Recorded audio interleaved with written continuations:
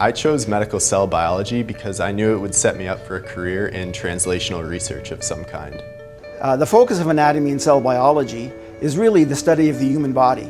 And we study the human body at the level of the cell, the level of the tissue, and also at the level of the organ. The uniqueness of anatomy and cell biology is in the very integrative approach that ranges all the way from a single cell to the behavior of an organism. And we look at this in the healthy subject as well as in connection to diseases.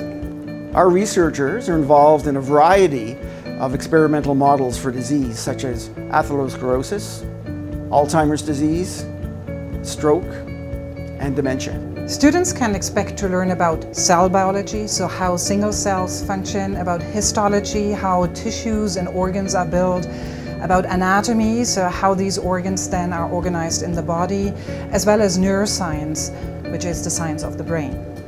My favorite second-year course would have to be cell biology because you learn so many cool scientific techniques that really tie in with the theoretical knowledge that you acquire. My favorite course in third year would have to be Histology 3309. Looking back, it's that course that has given me the ability to recognize tissues and characteristics about the tissues and apply it to current primary literature and understanding what I'm reading. The third year courses that we offer to students involve lots of hands-on experience in the laboratory. For example, in the systemic anatomy course that I teach, students have weekly labs where they study pro-sections of cadaveric material. In related courses, they also use microscopes to look at these tissues at the microscopic level. In the fourth year of the program, students have the opportunity to go into individual researchers' labs and actually do hands-on research at the bench. An honors specialization in a research project will give you an idea if you like scientific research and whether you want to pursue it as a career.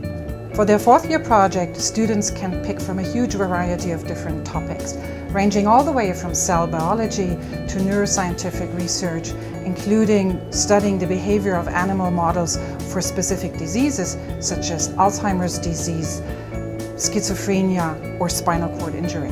You should consider medical cell biology if you really enjoy to evaluate the scientific literature and investigate disease at a cellular level. Once I graduate, I plan to pursue a master's in biochemistry and then apply to an MD-PhD program. Once I graduate, I plan to work towards a career in medical research, whether it be as a physician or as a clinician scientist.